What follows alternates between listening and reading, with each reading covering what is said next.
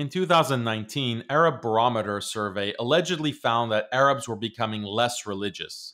The BBC cheerfully reported, "Are Arabs turning their backs on religion?" The Guardian cheered, "Arab world turns its back on religion." And the Times celebrated, "Arabs are losing their religion in backlash against Islamists." But the Arab Barometer does these surveys regularly, and its 2021 report is bad news for liberal secularists. Apart from Lebanon, in every country, the religious category saw a huge upsurge, nearly doubling in Morocco and nearly tripling in Algeria. The only outlier was Lebanon, and it seems that the dip in religiosity is mainly due to its secularized Christians. Overall, however, Arabs are growing in their commitment to Islam. So, where is the Western media coverage now? And where is all the enthusiasm we saw back in 2019?